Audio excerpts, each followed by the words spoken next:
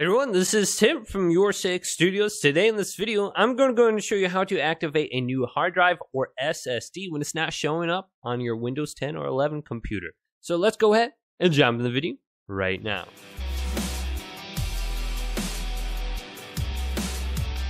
So you just got done installing a new hard drive on your PC, and the hard drive is not simply showing up under the File Explorer.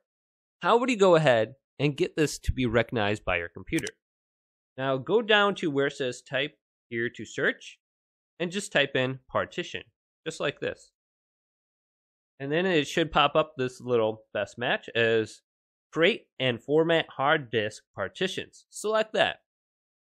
Now this window will appear and it may immediately say installation disk, disk 1.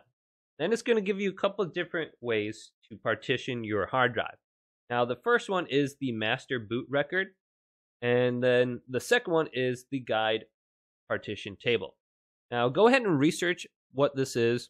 Now I typically just do master boot record just because I'm going to leave this all one partition and just install all my video games onto my hard disk. So I'm not going to be breaking it up into a bunch of different chunks.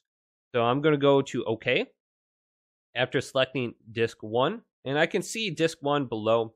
I have my 1 terabyte SSD and it's unallocated down here. So I'm going to go to OK now. Then I'm going to go ahead and select right click on this and go to new simple volume. Then follow through this install wizard. So let's go to next.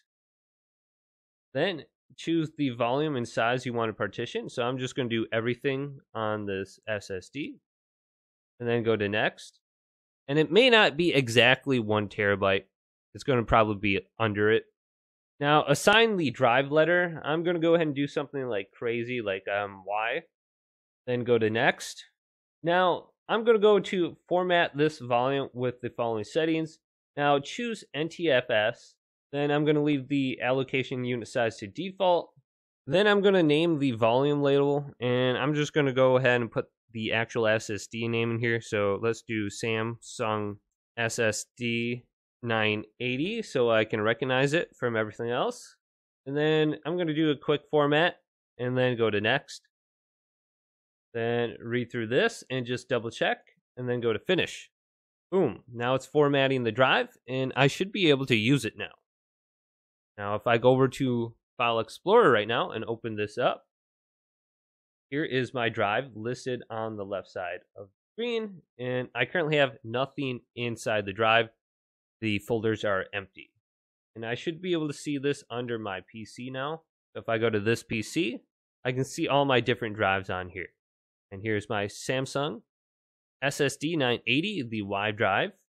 And I have 931 gigabytes free to use. So I'm going to be installing some video games on this. And this should be good to use now. So hopefully this video did indeed help you out. If it did, go ahead and leave it a big thumbs up. And subscribe to my channel down below for more tech up videos coming up next on YourSixStudios.